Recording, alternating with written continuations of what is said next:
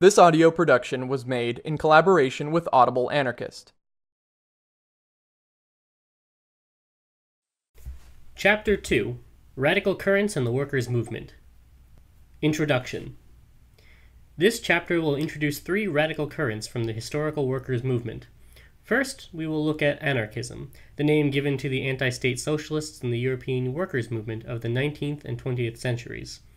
Anarchism, as a political doctrine, opposed itself to all statist politics, whether parliamentary or revolutionary, instead placing its emphasis on human capacities for voluntary cooperation, mutual aid, and working-class direct action.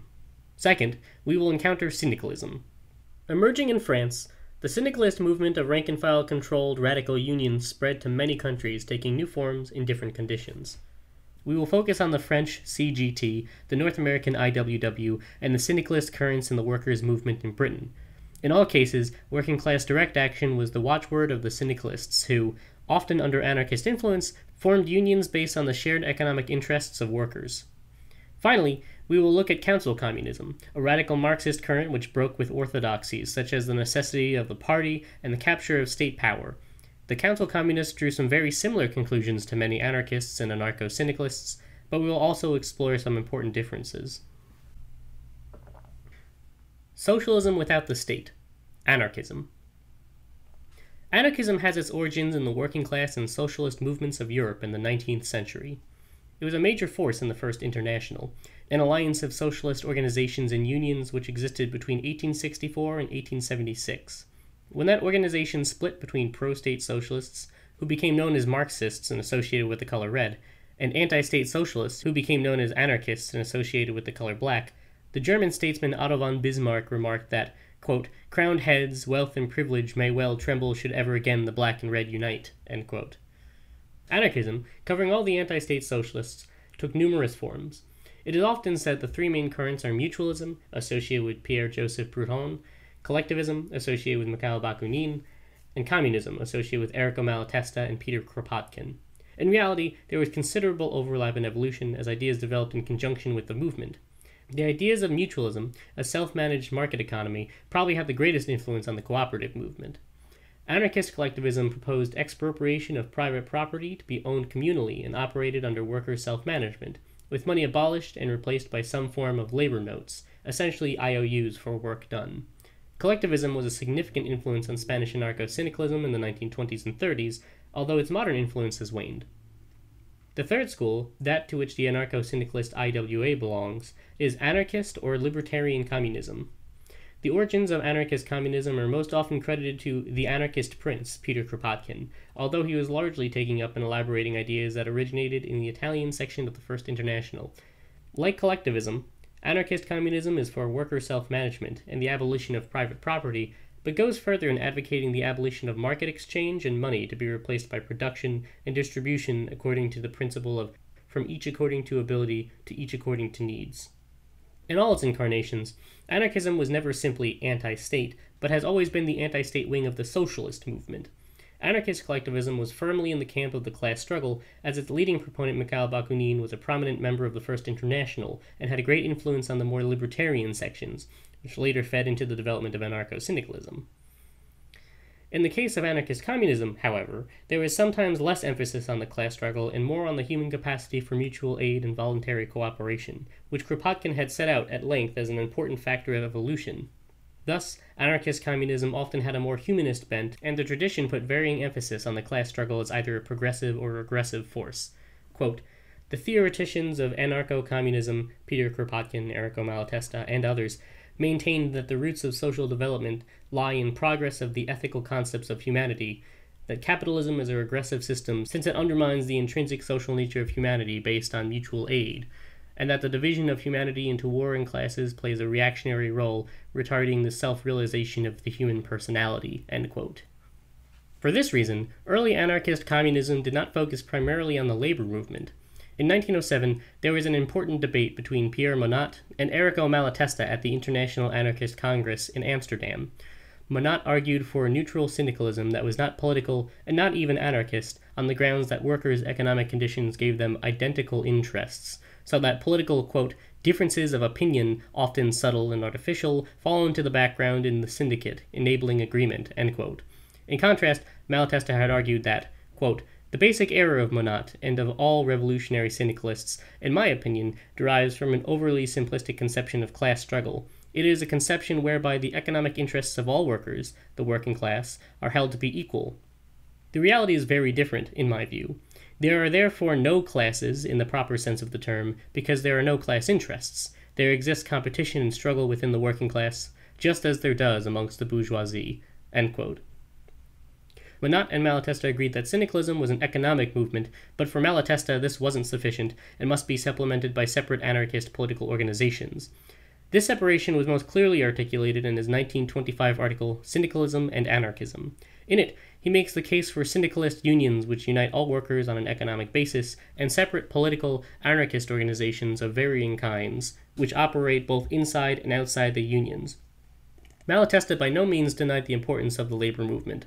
On the contrary, he insisted that, quote, everyone, or almost everyone, is in agreement on the usefulness and the need for the anarchists to take an active part in the labor movement and to be its supporters and promoters, end quote.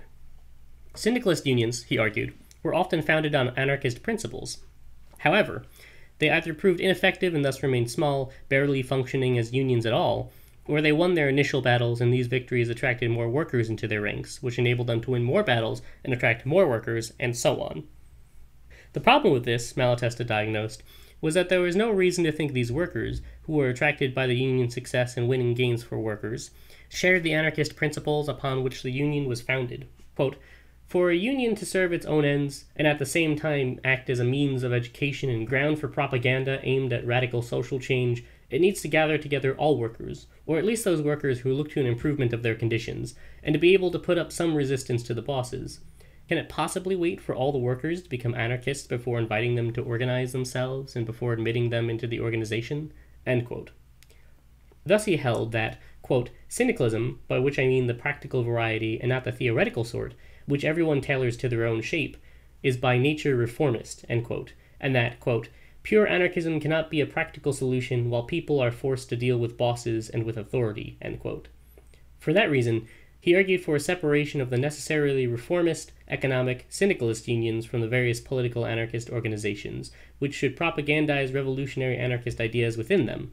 For Malatesta, the role of anarchists was not to make the unions more anarchist, but to argue within them for anarchist tactics while keeping them open to all workers who wanted to fight to improve their conditions, regardless of political affiliation. Meanwhile, the anarchists should also fight within the union to keep it neutral from political parties. Quote, if the survival of the organization and the needs and wishes of the organized make it really necessary to compromise and enter into muddled negotiations with authority and the employers, so be it. But let it be the responsibility of others, not the anarchists. End quote. For Malatesta, therefore, any concession or negotiation under capitalism was reformist, and so it was important for anarchists to remain pure, leaving this dirty business to others. This approach would become known as dual organizationalism, a current of anarchism that holds that mass class organizations such as unions need a specific political organization operating within them. But not all dual organizationalists think alike.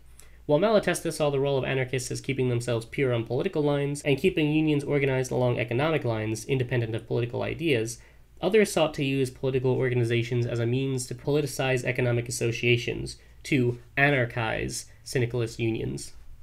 This brings us to the organizational platform of the Libertarian Communists. This text was published in 1926 by the Diello Truda Group, who are anarchists in exile after the Communist Party consolidation of power in the young and misnamed Soviet Union.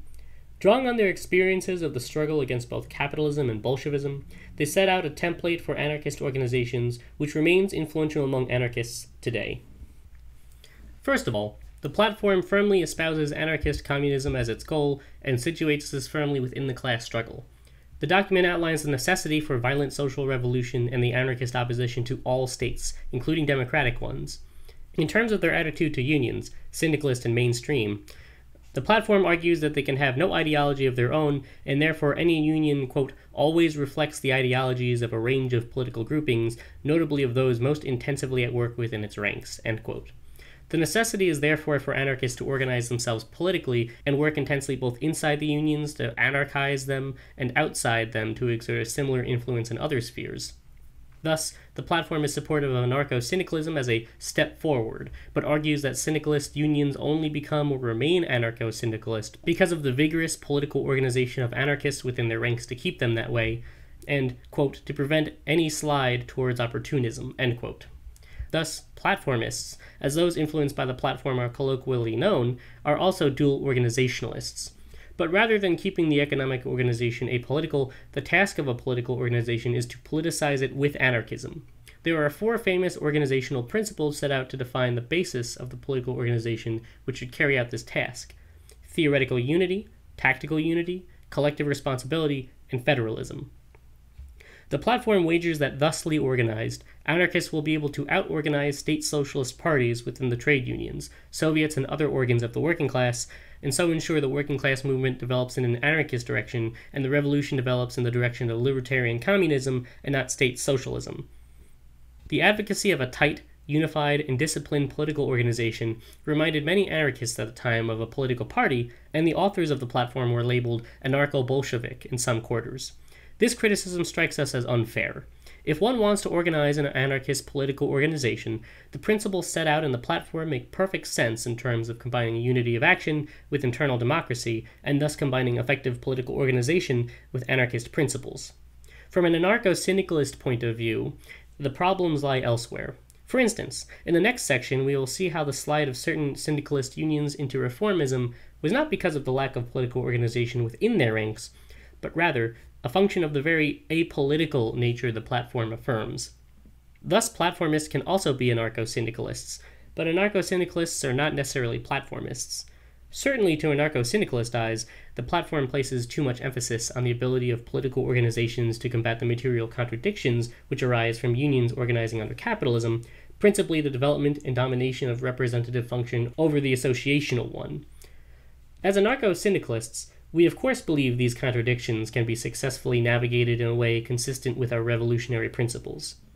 But before we can elaborate, we must first examine some of these contradictions in the case of syndicalism, from which anarcho-syndicalism has evolved. Unions without bureaucrats. Syndicalism.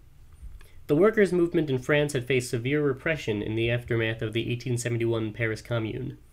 Radical tendencies were forced underground, and it was in this period that the stereotype of the anarchist bomb thrower emerged, as some anarchists turned away from the labor movement towards propaganda by the deed, assassinations and bombings against the rich. However, by the late 19th century, there was something of a regrouping of the workers' movement with the development of an anarchist-influenced form of trade unionism, revolutionary syndicalism. Rudolf Rocker writes that this tendency, quote, developed quite spontaneously within the French working class as a reaction against political socialism, the cleavages in which for a long time permitted no unified trade union movement, end quote. This movement had its origins in a coming together of existing unions and the Bourse du Travail, mutual aid schemes including job placement, unemployment benefits, relocation aid, and the aid of those injured on the job, as well as cultural, educational, and propaganda services, and some of the union functions of organizing strikes. Anarchist involvement was significant in the Bourses, and, as Rocker notes, the anarchist message of class unity gained popularity in the face of a political socialist movement wrought with sectarian divisions. French revolutionary syndicalism proposed this unity be brought about through a general union for workers. That union was the CGT, General Confederation of Labor, founded in 1895. In its early days, the union was under heavy anarchist influence and elected a series of anarchist and non-party socialist general secretaries. Paul Mason writes that, quote, in the space of a decade, Griffelhus had created a superbly effective form of trade unionism. With minimal dues paying and bureaucracy, the militant workers could, every so often, unleash a lean, mean striking machine. What is more, they did it not just in an atmosphere of repression, but of stolid refusal to negotiate.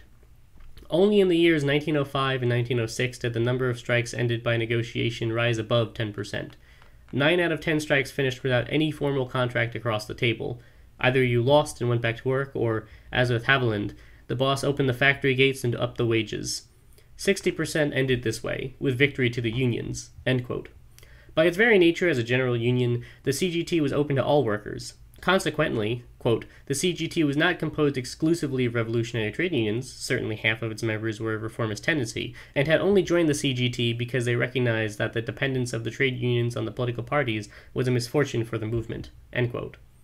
If we ask why reformists were relatively weak, we need only note the ruling class's preference for repression and refusal to negotiate, which limited the space for reformist unionism and class collaboration.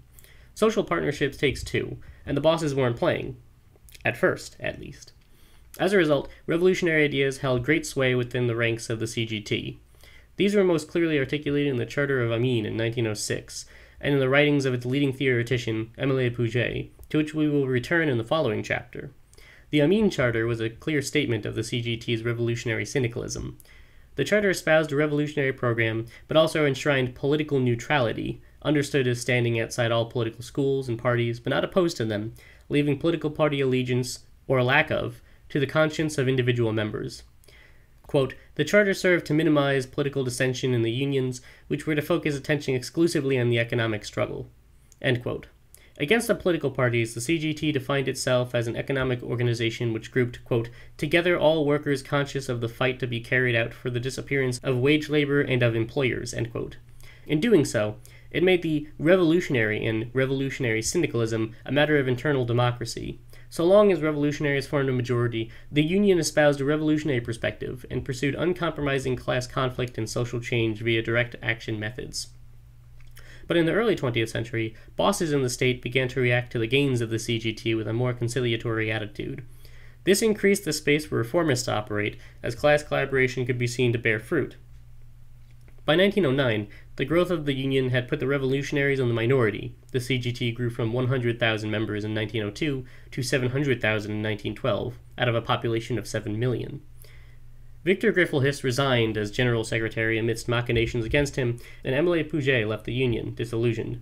The slide into class collaboration, reformism, and bureaucratization was crowned by the CGT's support for the national war effort in 1914. This was the most decisive break with its revolutionary internationalist origins. Although revolutionaries remained inside the CGT to try and pursue an anti-militarist agenda, following the First World War, it increasingly fell under the sway of political parties, leading to a series of splits as revolutionaries and others left the organization. The CGT still exists today, and even maintains elements of the Amiens Charter in the constitution of many of its member unions. But in practice, it has become almost indistinguishable from other modern trade union federations, with all the pitfalls that implies. As the CGT grew, syndicalist ideas were also taking root amongst the working class in North America. The IWW was founded in 1905 amidst violent class conflict. Quote, few strikes took place without loss of life. The resulting bitterness had much made the prospect of fundamental change appealing to most workers. End quote. Much like the CGT, it espoused a revolutionary intent and oriented itself to the whole working class, not just particular crafts or trades. They called this model industrial unionism, where all the workers in one industry, whatever their job, belonged to the same industrial union, and in turn, these industrial unions all belonged to the one big union of the IWW. At the time, only a minority of workers were organized, and the IWW set out to organize the unorganized. From its beginning, the IWW was also a racially mixed union at a time of widespread segregation. Big Bill Haywood issued a statement of intent at the founding conference declaring that, quote, we are here today to confederate the workers into a working-class movement that shall have for its purpose the emancipation of the working class from the slave bondage of capitalism, end quote. On the participants at the founding conference, historian Patrick Renshaw writes that they were not representative of the working class as a whole, but rather the radical elements of it. Quote, most of them came from unions that, for one reason or another, were at loggerheads with the AFL, American Federation of Labor. They were all radicals, and most of the leading personalities had been influenced by socialism of varying kinds, though this was often overlaid with syndicalism or anarchism. They shared a common conviction that the craft form of unionism, represented by the AFL, should be replaced by industrial organization, end quote. Consequently, the IWW represented an uneasy truce between militant unionists, anarchists, syndicalists, and party socialists, with Marxism a major influence. Much of their famous preamble paraphrases passages from Marx. Quote, tensions between revolutionaries and reformers manifested itself in countless disagreements over tactics. The most bitter of these within the ranks of the IWW itself involved those who urged the IWW to have a political arm and those who urged that the basic power of workers was at the point of production." End quote. The basic fault line was between those who wished for the IWW to be an economic organization linked to a separate political wing and those who argued for direct industrial action as the means of social and political change. The most notable of the former tendency was Daniel De Leon of the Socialist Labor Party, SLP, who wanted the IWW's industrial muscle to back the party's electoral ambitions.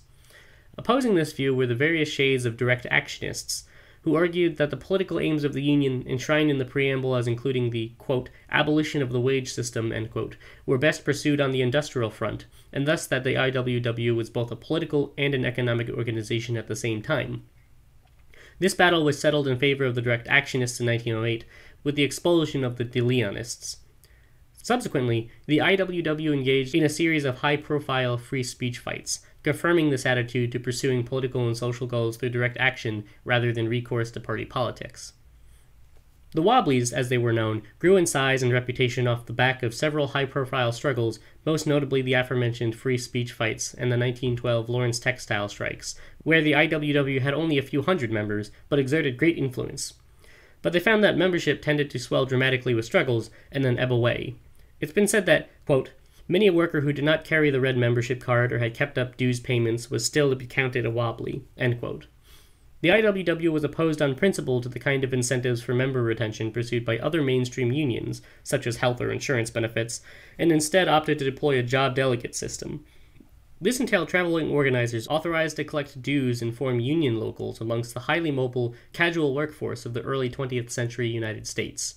Consequently, quote, a local could exist in the hat or satchel of a mobile delegate, end quote. This was an innovative model, and one which refused to succumb to the temptation to stabilize membership against the ebbs and flows of struggle with a host of member services. But it also brings to the fore a dual meaning of the term one big union. On the one hand, this meant one big union as opposed to many sectional unions. This conception was perfectly compatible with the ever-shifting membership of the IWW, and in fact made sense as casual workers could simply transfer from one industrial union to another within the IWW if they changed industries. However, the other interpretation was that one big union meant all, or at least a substantial proportion of, workers needed to be brought into the ranks of the union for the purposes of a revolutionary general strike and the transition to industrial democracy. Quote, the industrial unions would fight for gains within the existing system until the IWW was strong enough to call a general strike that would bring all economic activity to a standstill. The condition for returning to work would be the substitution of industrial unions for all business enterprises and governmental agencies. This means of production would then be run by the unions to satisfy social needs rather than private profit, end quote. The extent to which this was a literal aspiration or a revolutionary myth varies with the wobbly. Some wobs were unaware of the revolutionary aspect of the IWW when they joined, and the reality is that both interpretations coexisted within the IWW. What is clear is that the US government took the revolutionary threat of the IWW seriously enough to launch a brutal wave of repression. Between 1916 and 1918, dues-paying membership soared from 60,000 to 100,000, with influence extending for further than those numbers alone. This also gave the Wobblies a significant cultural influence on the wider working class. In 1917, using damage to war production as the pretext, over 150 leading Wobblies were arrested, tried on spurious charges, and given long prison sentences. Union halls were raided by armed vigilantes, and shootouts ensued. Of course, only the Wobblies were arrested and sentenced to long jail terms, or simply lynched, as in the case of Wesley Everest. The repression broke the IWW as a serious force, and the apparent success of the Communist Party in Russia led to a resurgent communist influence, which eventually split the declining organization in two in 1924.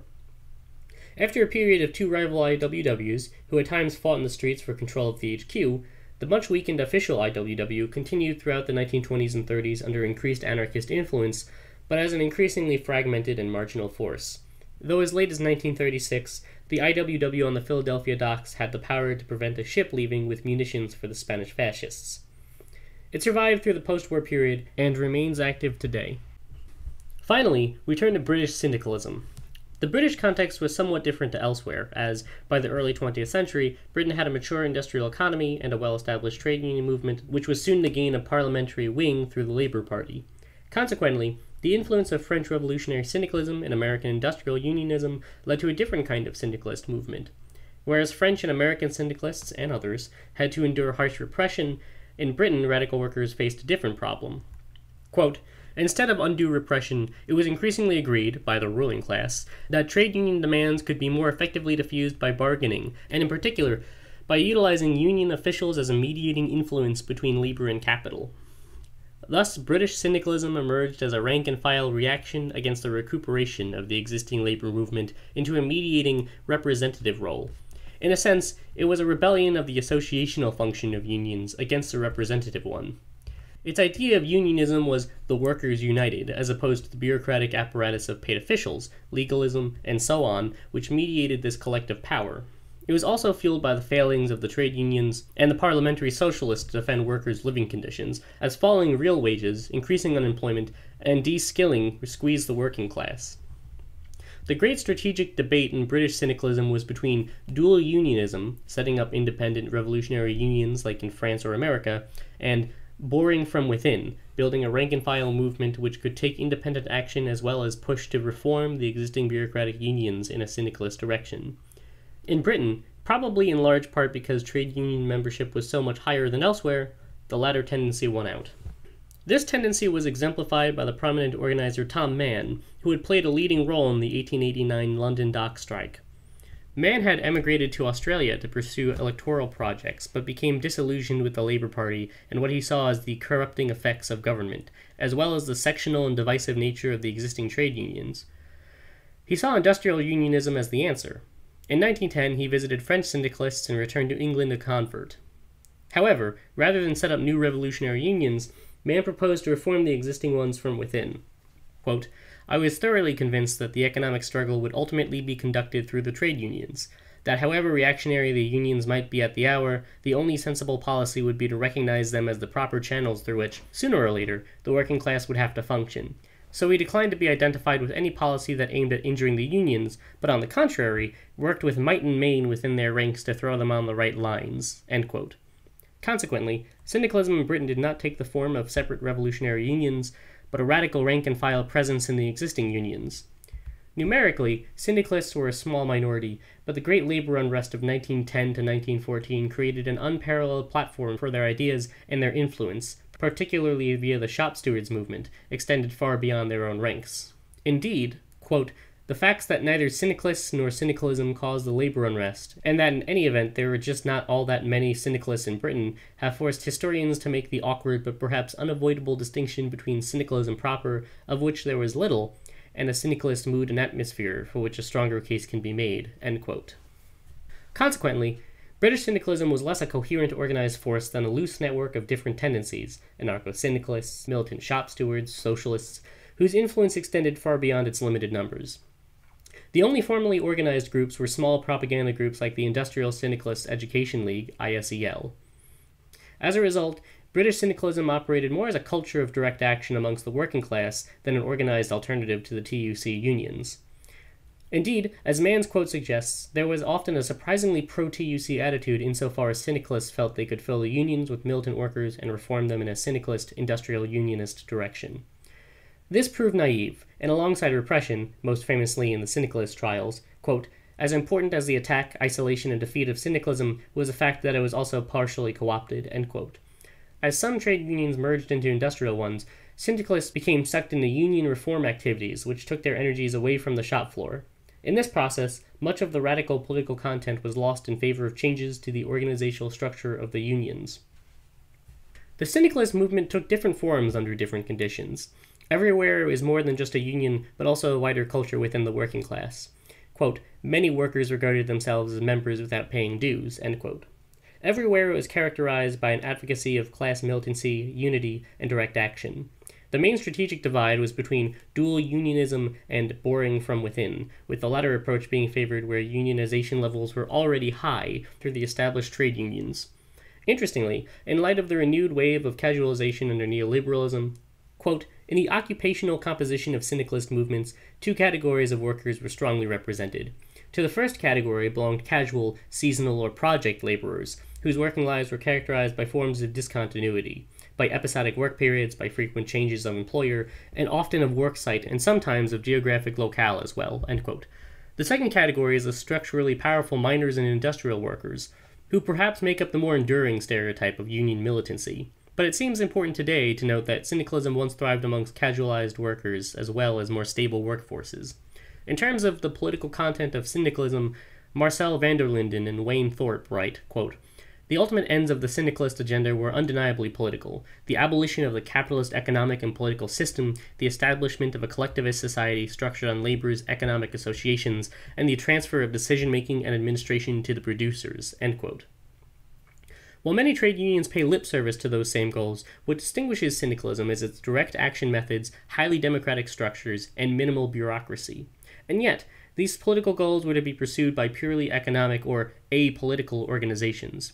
In many cases, were they not smashed, this opened the door to creeping reformism, co-option by political parties or the existing trade unions, and or outright class collaboration. The CGT's degeneration from a fighting workers' association to a recruiting sergeant for imperialist war is the most striking example. This tendency would seem to confirm Malatesta's skepticism, but, as we will see, this is only partly the case. Despite its shortcomings, the syndicalist tradition is a rich and diverse one, for which anarcho-syndicalism belongs and owes much. We will pick this up in the following chapter. Marxism without a party? Council Communism. Council communism emerged in the early 20th century as a dissident current within Marxism, particularly in the Netherlands and Germany. Contrary to what the name might suggest, what distinguishes council communism from other traditions is not the advocacy of workers' councils. Anarchists, syndicalists, anarcho-syndicalists, and even Leninists favor a council system in some form. Rather, the council serves to distinguish the council communists from the party communists on a question central to Marxist revolutionary theory. Who should exercise the dictatorship of the proletariat, the Communist Party or the workers' councils? Quote, "State socialism is not control of the means of production by the workers, but control by the organs of the state. If it is democratic at the same time, this means that workers themselves may select their masters. By contrast, direct control of production by workers means that the employees direct the enterprises and construct the higher and central organizations from below. This is what is called the system of workers' councils." End quote. This is not to say that council communists abandoned political parties altogether. The most important of these was the German Communist Workers' Party, KAPD, formed in 1920 when they were expelled from the Communist Party. The KAPD styled itself as a different kind of political party, which would not seek power, but serve as the bearer of communist consciousness, in parallel to the factory organizations of the General Workers' Union of Germany, AAUD, which had been formed by workers breaking with the trade unions during unofficial strikes. The AAUD itself adopted a revolutionary program, including a hostility to political parties, with the exception of the KAPD. The KAPD and the AAUD therefore formed the political and economic wings of the Council Communist movement, respectively. Quote, "The idea behind the relationship of the KAPD to the AAUD was that the factory organizations, operating as workers' councils for the social reorganization of production following the revolution, were to form the basis of the dictatorship of the proletariat. However, they could only fulfill this function insofar as those participating in them had a revolutionary and political concept of their tasks and functions, a communist consciousness. Insofar as this was not the case, the KAPD was conceived of as the separate organization of conscious communists, whose role was to promote communist perspectives and goals through its own independent activity and influence within the factory organizations." End quote. A co-thinker and sometime member of the KAPD was the Dutch Marxist Anton Pannekoek.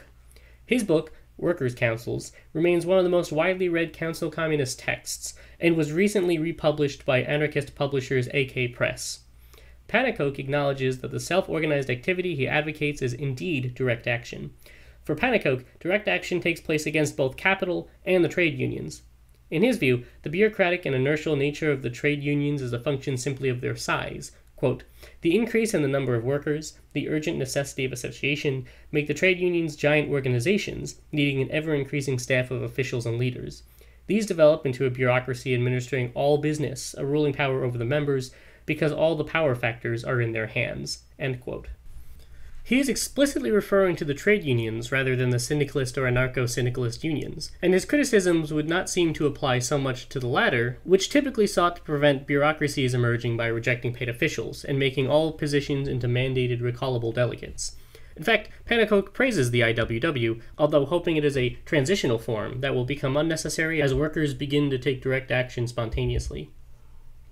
In place of trade union organization, Pannekoek advocated spontaneous direct action, with workers forming and disbanding strike committees and factory councils as the struggle dictated. But in the tradition of deterministic Marxism, he linked this faith in spontaneity somewhat mechanically to the predicted ever-deepening crisis of capitalism. Quote, "The depressing tendencies grow stronger under big capitalism, and so the resistance of the workers must grow stronger too.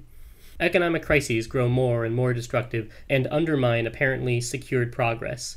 The exploitation is intensified to retard the lowering of the profit rate for rapidly increasing capital. So again and again, the workers are provoked to resistance." End quote. Pannekoek does not reject organization. In fact, he stresses the, quote, "fight of the workers against capital is not possible without organization." End quote. However, quote, "organization springs up spontaneously, immediately," end quote, not in the form of a new trade union, but through forms such as strike committees. This reliance on spontaneity and intermittent workplace organization is one of the main differences with the anarcho-syndicalist tradition, which we will explore in detail in the following chapter. However, Pannekoek's analysis is problematic. If the strike committee is formed spontaneously, that implies the strike itself just happened. There may well be examples of such spontaneous strikes, but recent history does not support the idea that capitalist attacks make for spontaneous resistance. Rather, numerous factors come into play, such as the confidence and morale of the workers involved, their experiences of past struggles, the level of organization on the shop floor, and so on. The workplace organization of the AAUD was formed not to wage these everyday struggles, but to push for communism. Everyday struggles were left as a matter of spontaneity. Nonetheless, the council communism of the KAPD-AAUD drew strong criticism from the party communists. Amadeo Bordiga wrote that, quote, "the declaration of the Left Communists of Germany, KAPD, at their founding Congress in April, that they were founding a party, but not a party in the traditional sense of the word, is an ideological surrender to these reactionary views of syndicalism and industrialism," end quote. In a sense, Bordiga is right. However, from an anarcho-syndicalist perspective, a rejection of revolution as party dictatorship and an emphasis on the revolutionary power of workers organized at the point of production is not a retreat, but a significant advance on mainstream Marxism. And if Bordiga thought the KAPD and AAUD were surrendering to syndicalism, the founding of the AAUDE soon after went one step further. Otto Rühl was expelled from the KAPD in October 1920 and took with him some sections of the party, which merged into the AAUD, forming the AAUDE, the E standing for unitary. Its program espoused hostility to parliament, political parties, and trade unions, banned paid officials, and advocated the international expropriation of capitalists to be managed by workers' councils. Whereas the KAPD-AAUD had split the councilist movement into political and economic organizations, the AAUDE sought to serve as a unitary organization, one which merged the party into the factory organization and organized at the point of production. Rühl was the leading theoretician of this tendency. His 1920 text, "The Revolution is Not a Party Affair," attracted the ire of Lenin and set out an account of the Revolutionary Union as he saw it. Quote, "The General Workers' Union is taking root in the factories, building itself up in branches of industry from the base up, federally at the base, and through revolutionary shop stewards at the top. It exerts pressure from the base up, from the working masses. It is built according to their needs. It is the flesh and the blood of the proletariat. The force that motivates it is the action of the masses. Its soul is the burning breath of the revolution. It is not the creation of some leaders. It is not a subtly altered construction. It is neither a political party with parliamentary chatter and paid hacks, nor a trade union. It is the revolutionary proletariat." End quote. While the influence of syndicalism is clear, there are a number of important differences. Firstly, the councilist unions rejected everyday struggles, leaving these to either reformist unions or spontaneous action by workers. This can be seen as a product of the time. Revolution seemed on the horizon, so all their energies were directed at that goal. But the reliance on spontaneity is distinct from the syndicalist stress on agitation and organization. Similarly, workers' struggles were only seen as being political on a mass scale, with widespread strikes and the possibility of revolution. The meaning of politics for anarcho-syndicalists will be taken up in the next chapter. The move away from party politics to the shop floor also brought with it a very crude workerism, rejecting struggles outside the factories, with Rühl writing that, quote, "whenever the worker is seen outside the factory, he is a petty bourgeois," end quote. This contrasts sharply with the wider cultural, educational, and social elements of the syndicalist tradition. Second, the Council Communists saw their revolutionary unions as transitional organizations to be formed on the eve of revolution to make the final push for workers' councils and communism. This was pursued by either maintaining the dual political party economic union organization from mainstream Marxism, or in the case of the AAUDE, by a merger of party and factory organization into a unitary political economic organization. It was implicit that when the prospects of revolution receded, these organizations should disband and revert to more traditional Marxist forms. Indeed, the membership of the councilist groups dwindled from hundreds of thousands around 1920 to just hundreds by 1923. Similarly, the struggle up to this point was to be pursued by a more traditional reformist Union Revolutionary Party pairing, with the party propagandizing against the limits of reformist unionism and for workers' councils. Summary. In this chapter, we have encountered three radical currents in the workers' movement: anarchism, the anti-state wing of socialism; syndicalism, a direct action union movement; and council communism, a dissident Marxist tradition which arrived at some similar political and organizational conclusions to anarchism and syndicalism. Broadly speaking, anarchism constitutes a political current, whereas syndicalism addresses itself to workers' shared economic interests. The latter sometimes left the door open for a creeping representative function and recuperation by the state. But that's not to say syndicalist currents, such as the IWW direct actionists, have not sought to make the political current more explicit, particularly in favoring unions as workers' associations for direct action, as opposed to representation. In a similar vein, council communism broke with the Marxist orthodoxy separating economic trade unions from the political party, and formed revolutionary unions. These also refused a representative role, insisting only workers' councils could express the interests of the working class. However, these were seen as a temporary formation on the eve of revolution, rather than the long-term organizing force within the working class, favored by syndicalism. Further reading. On anarchism, the Anarchist FAQ is the first port of call. It's a huge, encyclopedic account of the numerous strands of anarchism and their relation to other currents, and debunks a lot of common myths. The first volume is available in print, edited by Ian McKay, and the web version is regularly updated. No Gods, No Masters by Daniel Guerin is also a highly regarded anthology. Units 5 through 12 of the Self-Ed History of Anarcho-syndicalism cover the early history of syndicalism, including anarcho-syndicalism, around the world. In terms of syndicalism, there are several recommended books. Marcel van der Linden and Wayne Thorpe's edited volume Revolutionary Syndicalism is highly informative, as is Bob Holton's British Syndicalism 1900 to 1914. The Slow Burning Fuse by John Quayle also covers much of early British anarchism and syndicalism. In terms of council communism, there are several introductions available online which give an overview. An Introduction to Left Communism in Germany from 1914 to 1923 by Dave Graham is available on libcom.org and provides a good introduction. The Communist Left in Germany 1918 to 1921 by Gilles Delvey and Denis Authier is also available in full online and provides a detailed account. Anton Pannekoek's Workers' Councils was recently republished by AK Press with an introduction by Noam Chomsky and remains one of the clearest statements of council communism. Mark Shipway's Anti-Parliamentary Communism, the Movement of Workers' Councils in Britain 1917 to 1945, covers British councilist tendencies with some overlap with syndicalism and the shop stewards movement. This has been a production of Audible Anarchist. You can find more Audible Anarchist on YouTube.